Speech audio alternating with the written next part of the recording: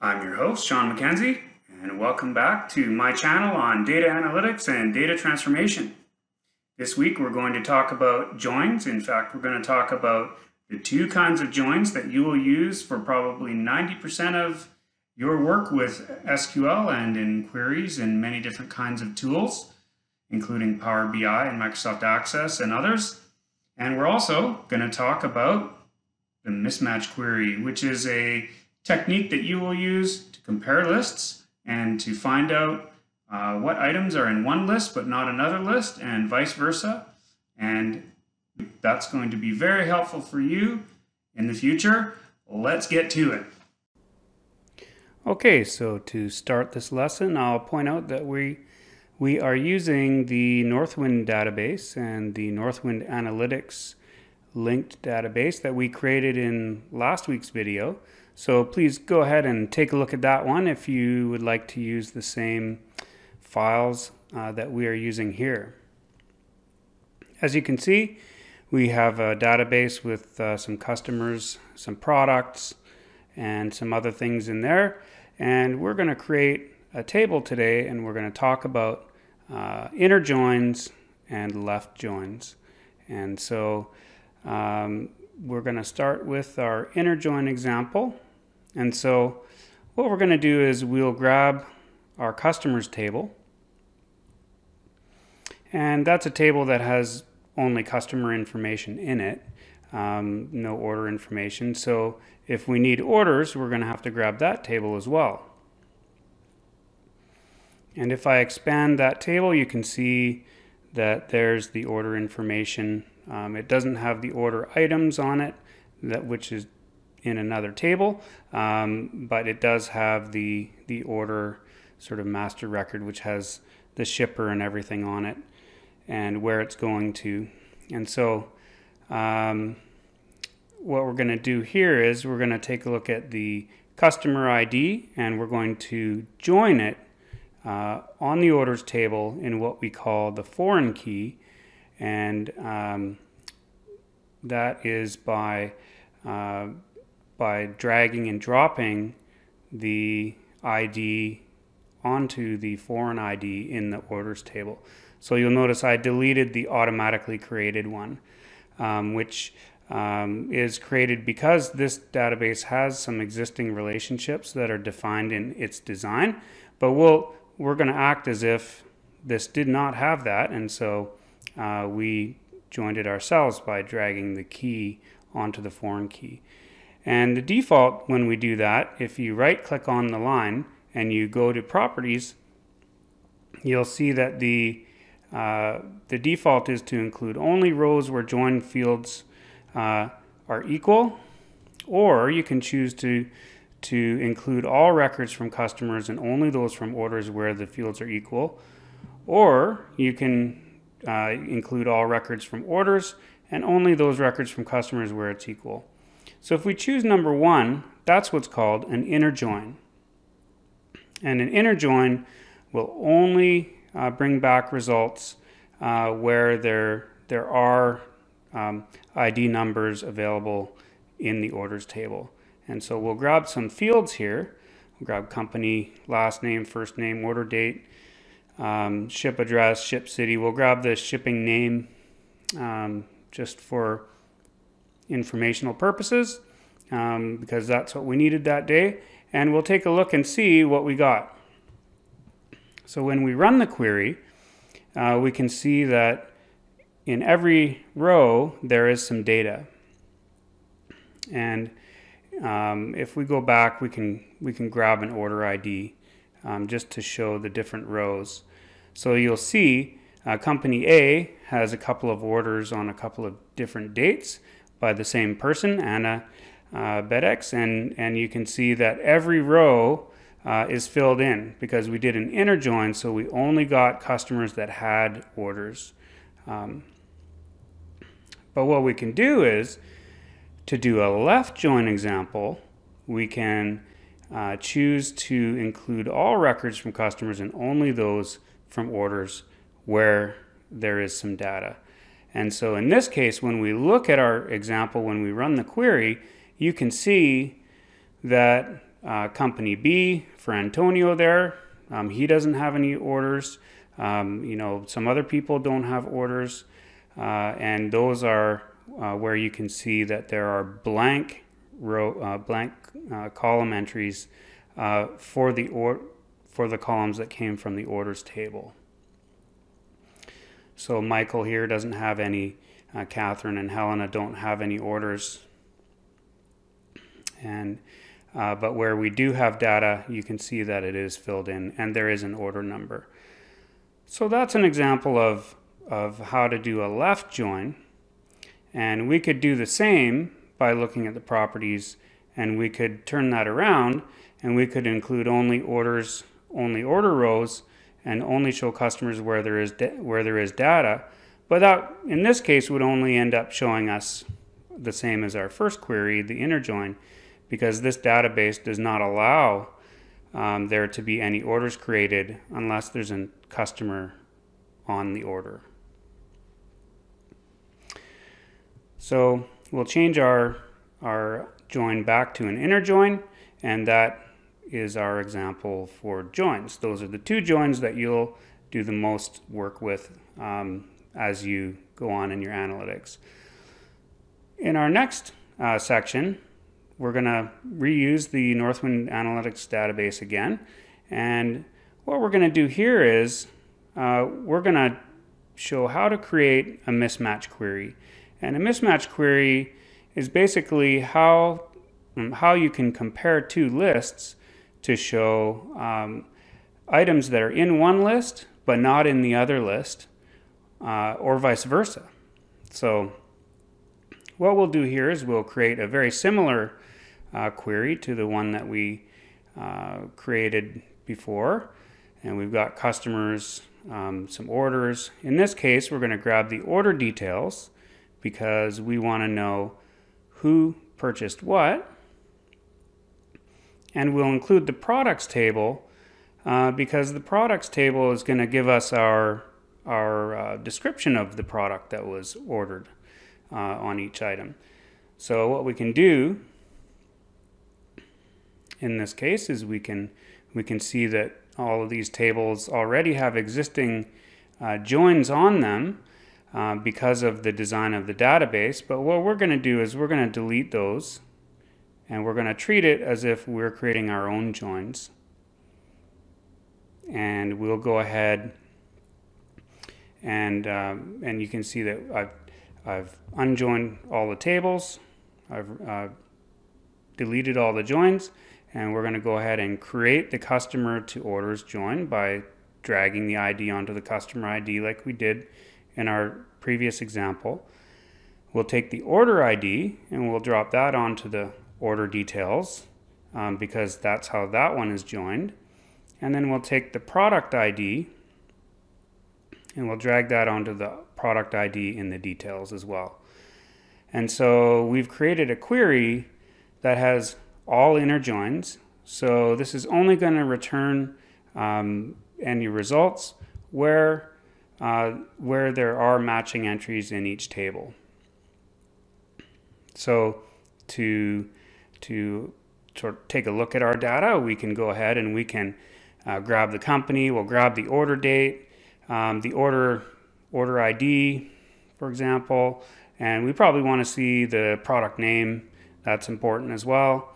And that'll give us an idea of all of the kinds of things that were ordered. Now, we're going to filter this query and we're going to put in company C down at the bottom, and we're going to compare company C's orders to company D's orders. So in our first query, what we'll do is we're going to filter that by company C, just as I mentioned before. And you can see this is a list of all of the orders that company C has. And you'll see they've got some clam chowder and some green tea and some gnocchi and curry sauce. And that's all of the orders that company C has. So we'll go ahead and we'll save that. And in this case, we'll call it company C products. And what that gives us is anytime that we open that query down in the bottom left, we'll get our nice list of everything that's in company C.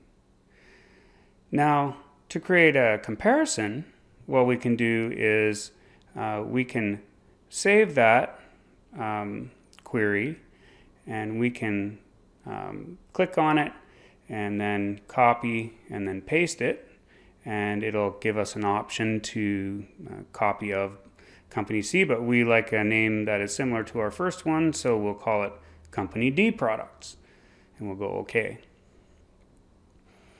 So now we've got these two queries, and if we open our company D products, we want to go ahead and change our criteria to company D instead of company C, so that in this query we show all of the products that were ordered in company D. And that'll give us a nice list. You can see there's some dried pears, dried apples, some gnocchi, some tea, and you can see that the two lists between the two companies are different. One company ordered some things and one company has been ordering different things. And in this case, we can go ahead and we can create a new query, and this is when things get interesting. So from here, we can make a new query, and instead of dragging a table onto our query, we're going to reuse the queries that we created already, because those already have our filtered information in them that we want to compare. So in this case, what we will do is we can drag the product, or pardon me, we can select the product ID from both of those companies, and we can drag the ID for product and join those two just as we did in our previous join. And in this case, what we see is we have an inner join because we chose number one, so it's only going to show the ones where they are equal. So where company C ordered the same product, company D ordered the same product, that's what we're going to get here because we chose an inner join. And you can see that both of these companies like gnocchi. So there you go. You got some Northwind Traders gnocchi, and that's what both companies ordered. And that's useful information. Now, we don't really need to check off the show button for both of those fields because they both show the same thing. We can remove one, and then we can see that our result has a nice list with a single column. And we can save this and call it sold in company C and company D. So we know that this is our list of products that were sold in both companies. So that's useful information.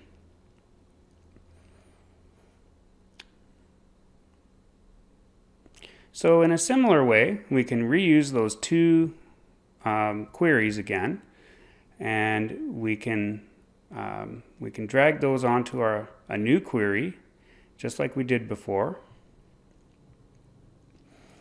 And this is where we're going to use the left join that you learned in the previous example, and we're going to use a technique that is going to allow us to show the ones that are in one list but not the other list.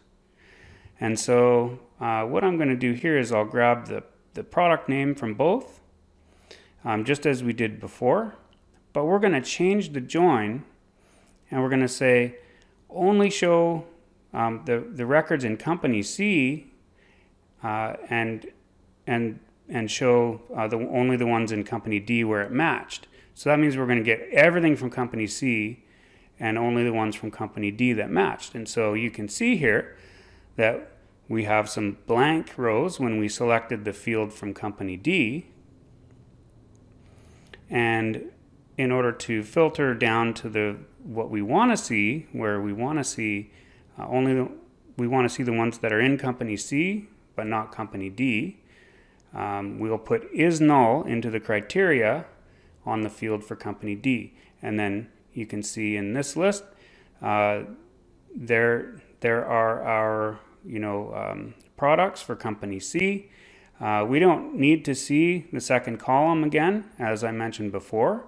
And when we run this again, this is our list of products that are sold in company C but were never sold in company D. So we'll save that and we'll say sold in company C, but not company D.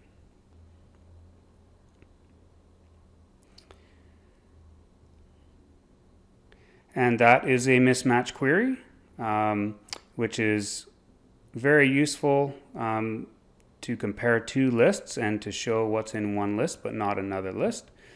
And we'll go ahead at this point and we'll create the reverse of that, because our corporate department thinks that that will be useful for sales or something like that.